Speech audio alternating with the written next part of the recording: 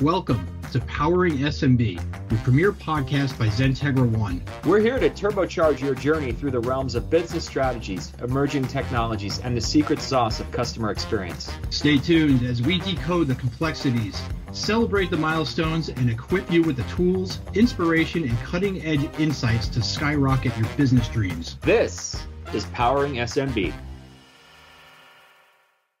Good afternoon, good morning. I guess it could be good evening too. Welcome to another episode of Powering SMB. I'm your host, Mark Vincent, along with Sean Washington. Greetings. Yep.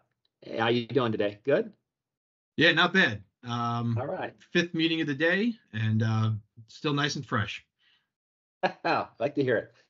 Today we're going to talk about Fortinet Accelerate, which was their big trade show event conference that they do every year. I was lucky enough to get to attend this year, and kind of talking about everything Fortinet in general. For those of you who don't know what Fortinet is, they're a security vendor, really good one. They make a whole suite of products and solutions to help keep your networks secure. How many objects? Can I give you a little quiz here, Sean? How many different Fortinet products are there? Any clue? Well, you're trying to make me look smart, apparently. I'm going to guess there's probably about 60. Wow. Okay. Yeah. Not bad. 43. Okay. Was my count at the event. They had a nice sort of like partner pavilion expo place where they would show off a lot of their solutions. A good portion of that hall was their own solutions, and they literally would have a number next to each one of their own solutions. I think I came up with 43 unique products that they sell. If it's something that needs to be secured, these guys seem to have a solution for it. So yeah, the way that they kind of market themselves is an ecosystem. They use the word fabric. So their security fabric, and they create all these ancillary services to complement what I would say is probably their core business as a next generation firewall. And, Mark had the pleasure of attending Accelerate. I did not. So this is going to be kind of me asking questions and understanding the newest changes there, because, when you build out one of these ecosystems as a software vendor, it's constantly evolving. And there's constantly new features or drivers for new features that are coming out. And I think they had some pretty exciting things that they released at this latest event.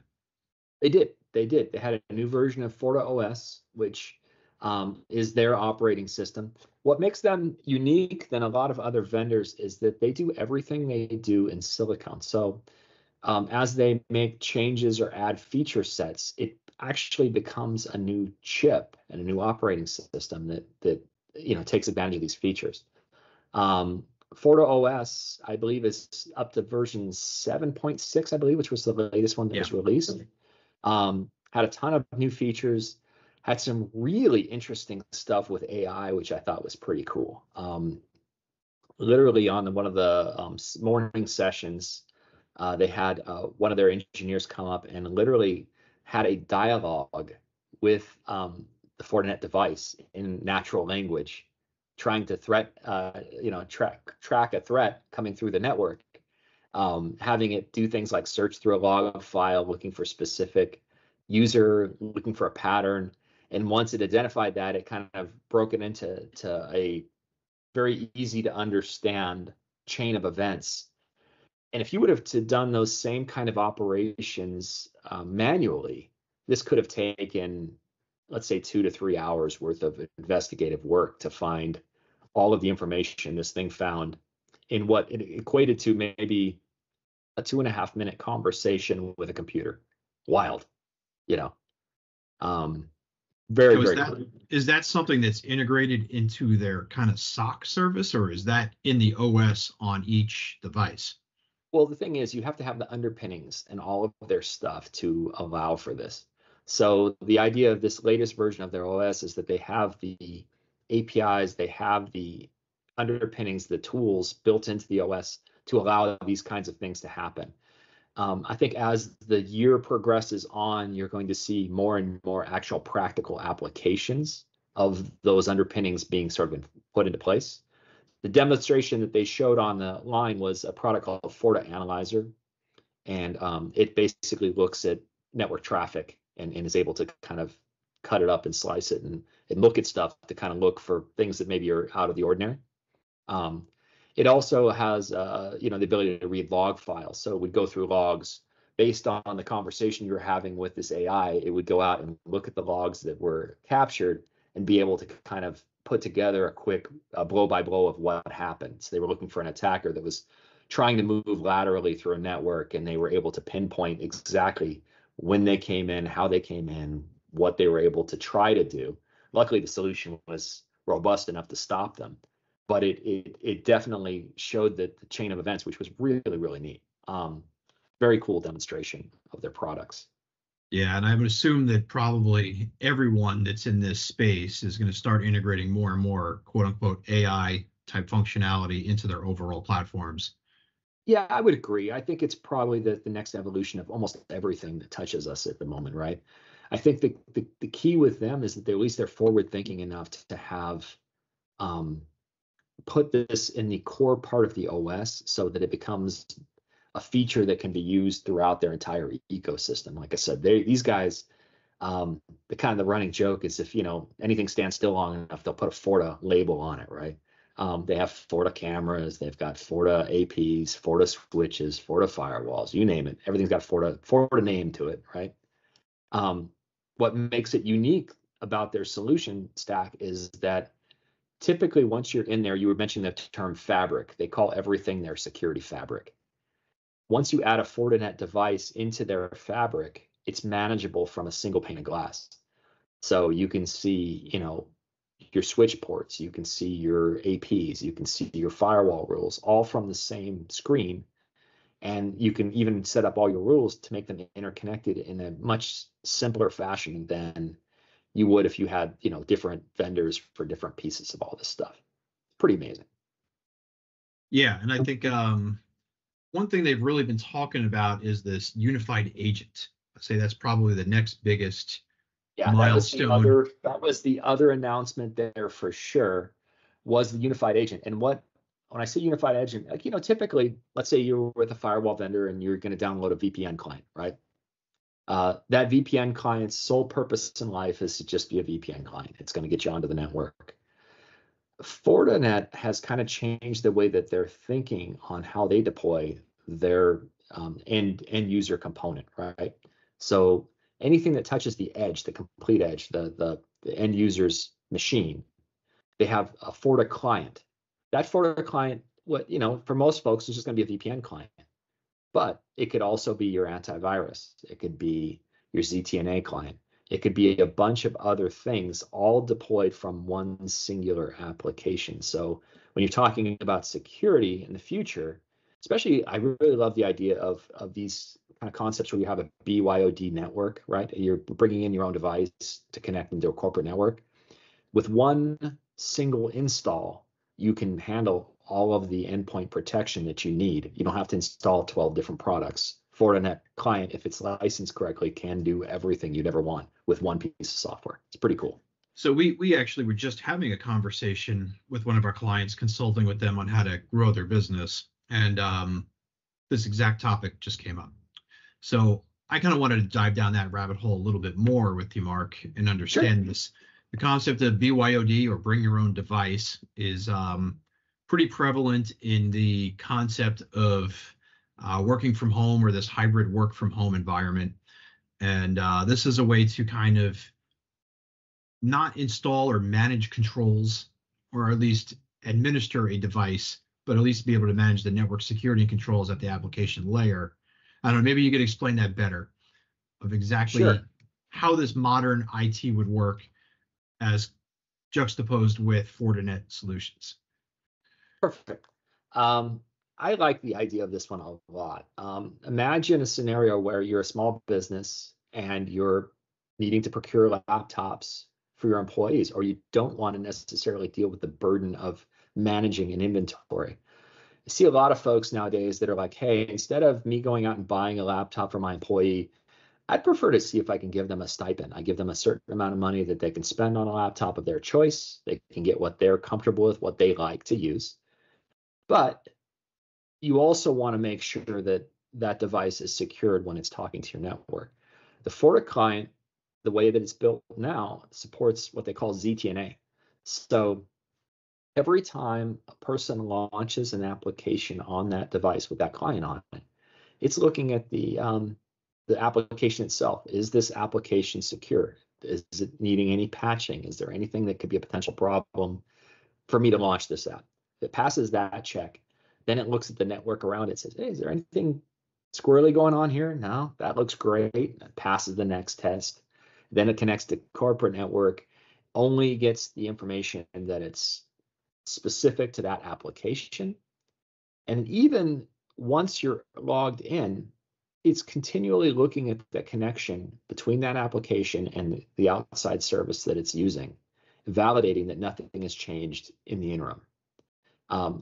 All of this is happening in real time without any end user intervention whatsoever, which is the cool part about it. So there's no, jumping through a bunch of different hoops to make this magic happen. It just happens by default when this client is properly set up with this technology. One time someone tried to easily explain ZTNA to me, because this is a pretty challenging concept for someone who's not technical. And the explanation was, well, you can have the same controls at your home office that you would in the actual corporate office with the firewall. Correct. Any application, whether it be physical app or even SaaS app, you can control where they access it, how they access it, what device they access it from. As long as you're using that client to make that connection and you have the backend built out that way, it's really pretty awesome. It gives you a bunch of creative control over what devices you allow into your network and how you allow access with those devices at a level that just before, is never heard of. It's really at the application layer versus anything else. It's not at the network layer. It's literally at the app, which is pretty awesome.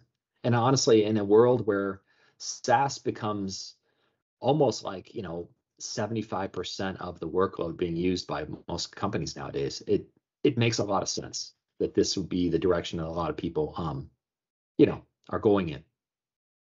Now, if we're going to explain this type of valuable solution to a small business or a medium-sized business that may not have any of these types of controls in place, and they're embracing a work-from-home environment, what is the value? Like, how do you talk to someone and say, we want to have full control over your applications while people work from home, because this is going to protect you from something? Like, what is the best way to kind of educate someone on that? I think that the best way to educate them that way is to explain that this is probably the most how can I put this in a way that makes the most sense? It's non-obtrusive way of being able to access data without, or access applications without necessarily impeding on the rights of other people, if that makes sense. Sure. Protecting privacy from the perspective of using SaaS applications. So we can monitor the efficacy of those applications, security of those applications, but not necessarily intrude on any specific personal information that might be on those machines. Correct. Yep. You're not peering into it. You're literally looking at it at a transactional level. That's maybe the easiest way. Wish it would have come with that one a minute ago, but yes. You're looking at it at a purely transactional level at an application layer. If that sounds, hopefully that doesn't sound too technical, but if you launch an app, every time you launch an app, every time you run a web page, a web SaaS app, it's going to evaluate, again, who you are, where you're coming from, the local machine, the state of that machine, and the state of the connection that you're connecting to. If all of these magical items all say, hey, this is great, it's going to allow that traffic to come through. If it doesn't like something in the middle, it's going to quarantine you and throw you off the corner and say, hey, you need to resolve this, this, and this before we can allow access because we feel like something here is insecure. And So I think awesome. yeah, And it doesn't impact the performance, I'm assuming. Completely No, transparent to the end user. no, no. The user has no idea all the stuff is going on. To see a demo of it is pretty awesome. I highly recommend it. I mean, it does, like one transaction. I was watching somebody using a business app when I was at Accelerate. They were sort of explaining ZTNA to the crowd and how it works. This person would launch this application, and it did about 35 to 40 things to validate the security of that entire transaction before, it would allow everything to flow through. But it did all this in the background in a matter of a sub-second. So you don't know that it's happening, but it's nice to know that it's being done, right? Yeah, that is definitely pretty cool. Yeah. My understanding is this also helps people enforce policy for multi-factor and single sign-on. So it can kind of force people to be on a VPN. Absolutely. It's Yes. a facilitator of that. Yeah. If you thought of that client being the gateway for everything, right? And you could enable SSO on all of your applications to use the same SSO provider. In theory, you go through this client, you log in with your credentials and your 2FA. Anything beyond that, you're golden.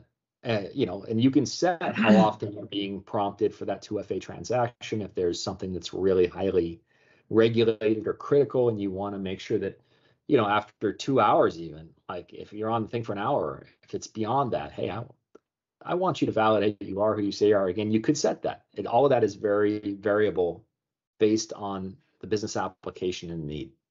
But yeah, it is nice that you can use this product as your central login for pretty much everything, and that one secure connection will get you everywhere you want to go. And then, of course, they can integrate it to things like Okta or Citrix or Parallels for these digital workspace type solutions. Oh yeah, and that's the beauty of SSO, right? Once you have the SSO provider and you have that what they call the source of all truths, right? It is the master that says my credentials are the credentials. We don't care about anybody else's. These are the ones that matter. Once that has been defined, there's pretty much almost every app under the sun now will support that same methodology. Say, hey, I'm going to use these existing credentials you already have to validate you are who you say you are and to allow that transaction to flow through. Yeah, very cool. It's also very complicated and hard to understand, but I'm afraid you are a little bit correct there. I mean, it's not something that a lot of folks could probably implement on their own, but that's why there are guys like us to help, right? That's the whole reason we're here, is to help put solutions like that together for folks that need it. Now I believe that everything we've talked about so far is about using Fortinet's fabric to implement best practices and prevent any sort of threats, right? Now, they also have some tools, newer things that they're developing. I mean, they've had them for a while.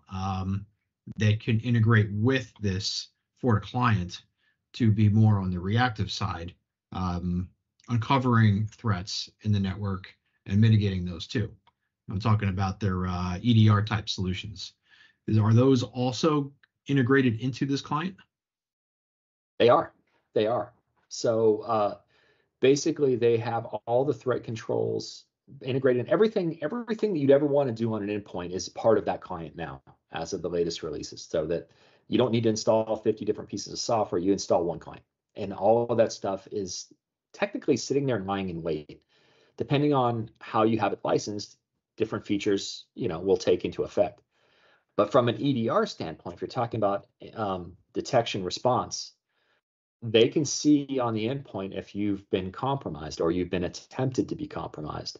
That can trickle through that entire fabric where they can say, hey, I see that, John Doe over here, he downloaded an application. Once we ran it through the virus system, we can see that this is, going to be a problem. It's going to quarantine him off and make sure that doesn't get any further on the network. If they have something that maybe came in from a third party that was Fortinet, but it somehow finds its way into the Fortinet ecosystem, because all these devices again talk.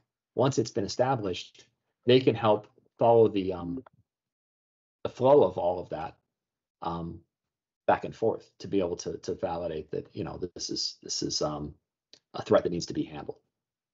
So Right. I lost my train of thought there for a sec, but yeah, essentially it works that way altogether. Having a single client is a pretty awesome thing. Excellent. Yeah. Much easier to administer, I'm sure, too. Yeah, imagine a scenario where you've got a bad actor, say an employee that goes rogue and he wants to take a bunch of company data with him, or maybe some financial information. They have a technology called CASB that looks at this sort of thing, right? I said, oh, these numbers that you're trying to upload here are bank account information.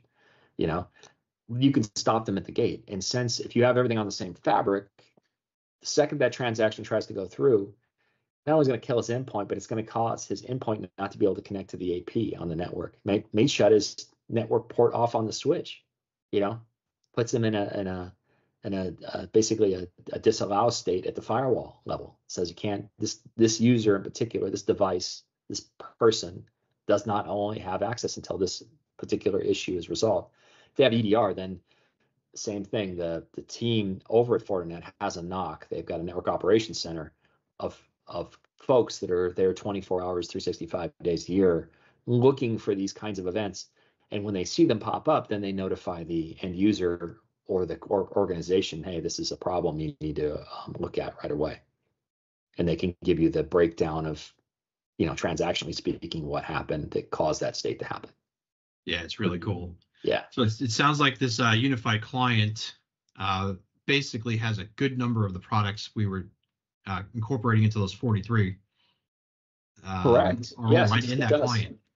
Well, yeah, I mean, there's underpinnings that allow access within those to the client. It's not necessarily that those 43 products are built into it, but that client knows how to interact with those other Fortinet services in a way that's much more tightly integrated than, say, 5 different vendors' products you're all trying to put together to make something work. Yeah. Yeah, it's definitely nice to just deal with a single vendor. Yeah, for sure. For sure. I mean, if I were a net new business right now and I were setting up a brand new company from scratch, I would definitely try to keep as much of that new infrastructure in Fortinet Fabric. If I have to buy a new equipment anyways, why not have everything that can talk to one another on a level that you're not going to get anywhere else, right? Right. Yep. Some of the other things I see in some of the features here are kind of protecting Internet of Things. Yes, they have a full IoT package that can look at different devices at a different level. A lot of times these devices don't have the ability to log into them, or they don't have an easy way of dealing with them, right? They could be things in your house that you're not aware of, or things in your office building you're not aware of that are just small little internet devices that do something special. Like a camera. Like a camera. Yeah, exactly. Like a camera, like a light switch control. A lot of controls have basically little microcomputers in them. They have an IoT module now that looks at all of these devices as it's going through the fabric on your network, either via Wi-Fi or via the switch. It will keep track of all these devices that are on there. And then they have a database that they're constantly running threats against to validate that those pieces of equipment are good. If they find that, like, a camera, let's say, has a firmware version that has been known to be, used by hackers, they will identify that on the network and they'll quarantine that device until you patch the firmware on it, and they'll give you instructions on how to do that. So I watched a live demonstration of that. It was super cool. That is very interesting. Yeah, because there's a lot of people don't think about that sort of thing. Yeah, I was gonna say it must be overlooked. Things in your house. I know in my own home, I have a million light switches and thermostats and cameras and everything else, and you kind of just, in some ways, take it for granted that stuff is patched. But 9 times out of 10, it probably isn't. Right. And this kind of gives you that feeling. They even had stuff which is not for really, I hate to say, it's not really a small business thing. Maybe it could be in some cases, but they have controls now for looking at even chips within a network device, or a device that's like a manufacturing type of situation, where they can tell you, okay, this water pump for that's going to pump water for 50,000 homes at a water district uses a specific type of firmware chip that we've known that can be hacked and addressed. And you may not be able to solve a solution for that other than coordinating and sort of keeping that device separate or air gapped in some kind of way virtually away from everything else. But it has the ability to identify that. I never even, quite honestly, have ever thought of anything at that level. And it was Siemens had a booth there, and they're talking about these giant industrial like factories and being able to look at components inside those factories, because you see it on the news nowadays, these terrorist organizations, state-sponsored terrorism, they're trying to take out people's infrastructure as part of their game plan. And Fortinet's working with people that are at that level at these big manufacturing to try to stop that as well. Wild stuff. Yeah, it's amazing. Yeah. You're going to be a cybersecurity company. You got to start thinking of it all, I guess. Yeah, I mean, there's so many different ways that people are trying to gain access to systems nowadays that I would have never even thought years ago would have been a thing. But apparently, there's a lot of smart folks out there that thought of things that we never have. Oh yeah. It helps to have you really need a security vendor in there, that's got your back that way for sure. Any other specific feedback from the event? Anything glaringly important? I mean, we touched on a lot of really interesting technical features. Those were the big three. I think really it's that unified client. It's the newer version of the OS. Obviously, they always talk about the chip cycle, right? So every year, 2 years, they come out with a new physical chip that is like literally twice as fast as last year's model. They didn't stop there. Again, they had that as well. I think previous to this event, it was they do them by letter. So, if you bought a 90F firewall, let's say, as an example, right? As of the last month, if you're buying a new version, they have new chips inside of them. Now they're the 90G. Speed-wise, the G is probably 2x faster than the F, which is nuts. But that's just the world we live in, right? Every couple months, every year or two, they come out with a better model. They've really been kind of interesting on how they go about it, because they really do their own hardware software. So it's much tighter integrated, and it's a lot faster as a result. They're able to do stuff transactionally speaking light years better than a lot of their competitors that way. That was really the only other takeaway I think I got out of it. It's the client, it's the newer OS, it's some of the ZTNA stuff and some of the AI stuff they're doing was the big takeaways from there. A month from now, this will be old hat, and there'll be 50 new announcements from them. They're a pretty fast-moving company, and they've got a lot of products. But it was a good show nonetheless. We enjoyed it. I was there with about I don't know, maybe 20 customers, clients, and some other XenTegra staff members there that were actually there doing more important things than I was doing on the networking side. I was more the executive tagging along versus some of our network engineers that were actually there to get training and certifications done while we're there as well. That's a big part of that show, is they have people that come in and you can take your tests and get certified on the latest products and all that. So a lot of our folks were there doing that as well. Perfect. Sounds exciting. Yeah, it's good. It is conference season, so I imagine we'll have a couple of podcasts coming out over the next couple of weeks that'll go over whatever the latest greatest come out of this year's conference season. So this was number 1. Well, excellent. Awesome. Well, thank you for your time as always, my friend. If hopefully you guys got some good information out of this, and we'll see you next time. Thanks for listening. This has been Thanks everyone. Powering SMB. See you guys next time. Powering SMB. Thank you.